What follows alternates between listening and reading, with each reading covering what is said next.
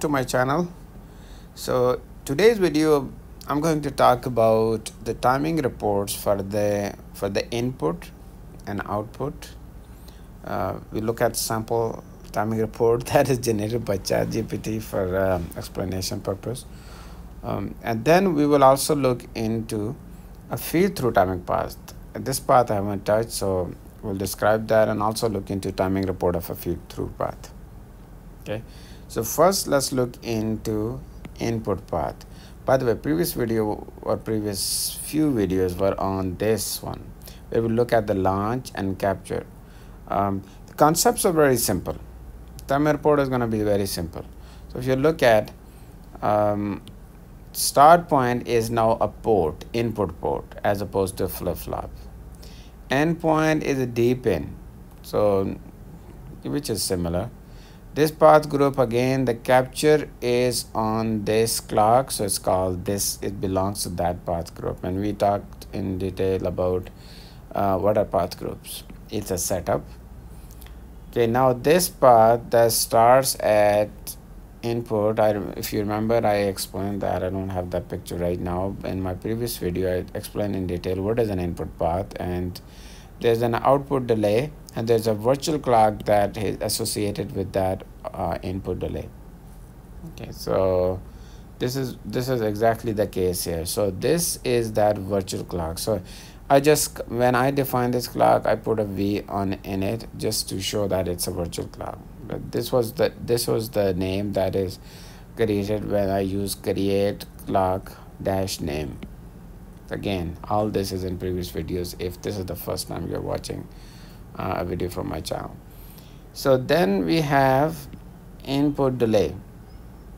Yeah, for some reason when I asked it to do a double digit, it didn't do double digit, but it's just a 2 picosecond input delay. Okay, and then input, the transition time applied with set input transition is 60 picosecond, and rest is same. It has different points, and we already talked about in the first video. So finally the arrival time is 37 picosecond. On the capture side, this clock has a period of 1000 picosecond. Everything else on the capture is very similar to the previous video, and keep in mind that there are few wrong things by ChatGPT here.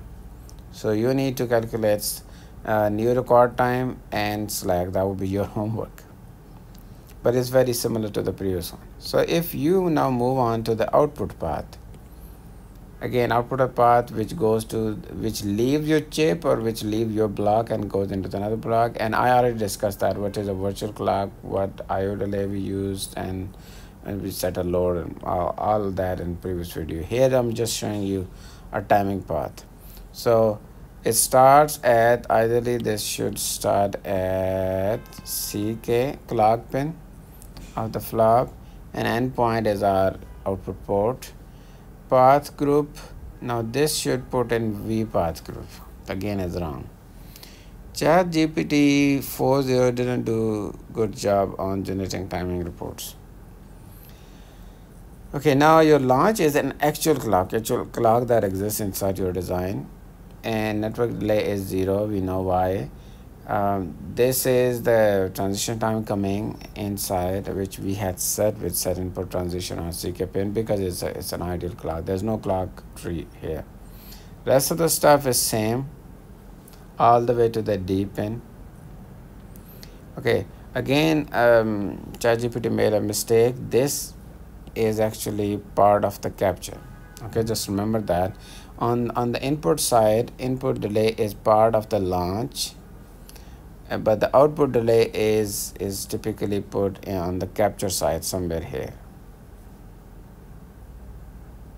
So what happens is, basically, if you have a period, your input delay is what, 2 picosecond is subtracted from this.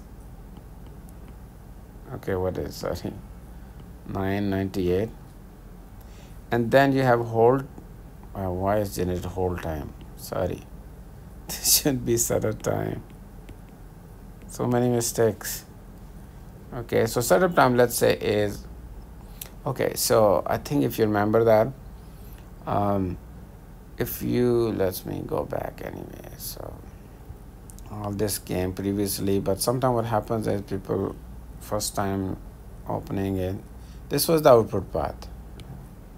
So remember that required time is period minus the external delay, which I just showed you there.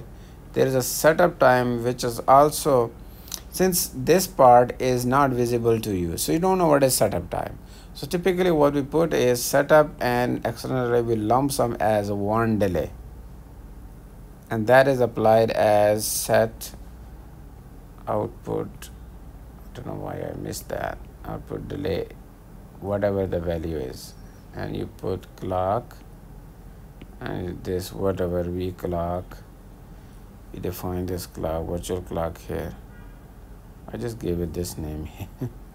Okay, so it's, but in the timing report I was mentioning this clock. So hopefully it is clear, not confusing. Okay, so our output delay, which is connected to this port, contains the delay from here, here. That's the sample one here all the way, and the setup as well. So together that number is the output delay, and which is mentioned here. All right, so there's no need for additional setup time. I forgot that completely.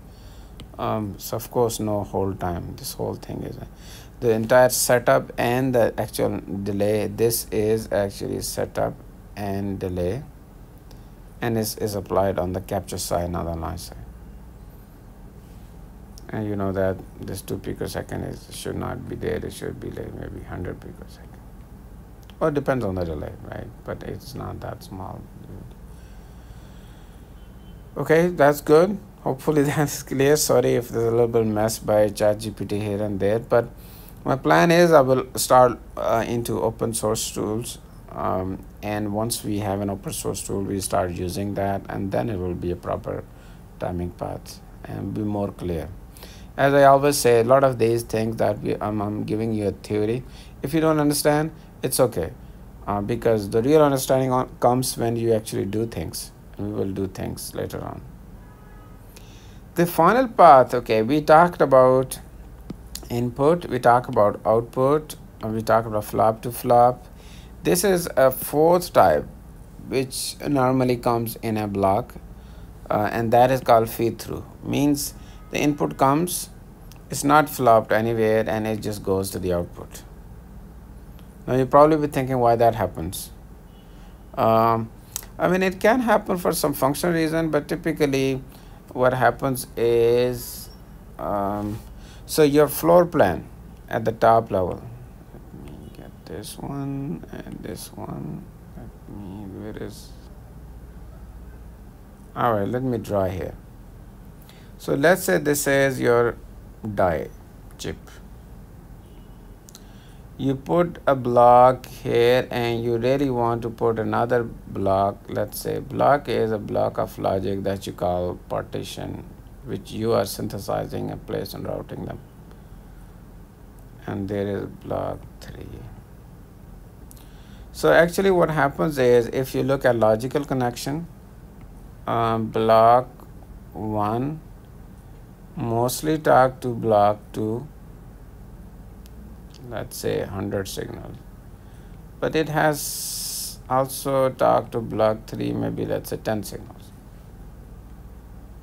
but it also talked to block 4, block 5, block 6, and these are major interfaces. It looks like some buses going between them, right? 100 bits, 100 bits, 100 bits.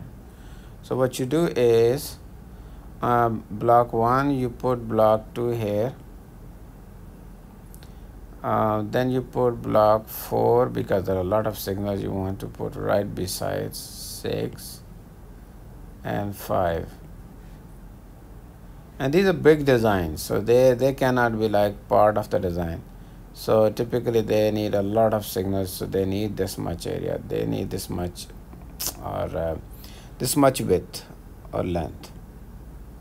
And now the problem comes that you have to, this block is talking to this block. So there are two types of designs in full chip floor plan. the one I'm talking about is an abutted design. Like, it's not like you have one block, there's another block, and this block talk to another block, but there is some logic here and there, and gates, some other stuff. I'm not talking about the right now. Let's not talk about a full what kind of different techniques, and maybe it's a good topic for some other video. But the point I'm trying to make here is this design. You're talking about abutted. Everything about there is no top level channel. Every block abuts another. The whole method is you don't do anything top level. All you do is just integrate these blocks. Once these blocks are done, this is done, and you just pull them in your top level, and they should be correct by construction. But the problem here is if this block, what the reason I'm for feed through is talking to this block, now it's not connected here. Maybe block 2 is connected to block 7 here. So then block 1 has no way to talk to this block. So what you do is you try to make signal pass through this. So for block 2, these signals are just feeding through. They're not consumed inside. Right? So this is a one case of where feed throughs can happen. These are called physical feed throughs. They don't, like in RTL you don't have it, but we create a physical wrapper around this. There are pros and cons of this approach. Let's not go there. But those can be the paths, and typically they do exist in several designs. So how do you constrain them? Well, you can constrain them in the same way. Treat this side as input path type. Treat this thing as output type. So this will have input delay, this will have output delay, this will have virtual clock, this will have virtual clock, and that will result in what happened here? Okay, sorry. The timing report is over here actually. Yes, so you apply input delay, input virtual clock, output virtual clock, and then you have something like this. Your start point is in to, output is out to, this is in to, out to. Okay. And then this is wrong. These are both are virtual clocks. So launch is on this. Launch edge is 0. It's just like an input path all the way here. Again, this is not correct. This thing gets applied here. So you kind of see both input and output delay types are in one timing path. This is correct, incorrect as well. Okay, and this clock is virtual as well. That's correct. So it's between virtual to virtual, input delay and output delay. Rest is same. Another way you can constrain this type of timing path is, and that probably a simpler one. What you can say, there is another command in tools as a constraint you can mention, is called set max delay. What kind of maximum delay you expect this feed through? Maybe this signal is traveling 500 micron, and in order there is a delay on this here, there's a delay on this here, and this area needs to be as fast as possible. So it cannot, if it covers certain distance and it's on certain metal layers, it cannot be too less, but give it a realistic constraint. Set max delay, and let's say 300 picosecond. You say from get port into to get port. So once you apply this, then your timing report looks a bit like this. Yeah, so this is path group is different now. It's called, I think this is correct, max delay. Your in to out to, nothing fancy here on clocks. So it's simpler, no clocks involved. And all you have to do is your 300 picosecond is your max delay constraint. Your arrival time is 93, right? So you have a positive slack of 207. So this is another way you constrain. So anyway, I think the basic understanding, you should have a basic understanding right now what the on these type of timing paths, and how these how to check whether these are constrained or not, and when these are constrained, then they should appear as proper timing report in your timing report. Then I give you example how you can read a timing report. Okay, I think this concludes this timing constraining and timing report analysis. On the next one, we will start looking into clock distribution network, clock definition, multiple clocks, clock exception, and all that kind of stuff, fun stuff. All right, see you next time. Thank you. Bye.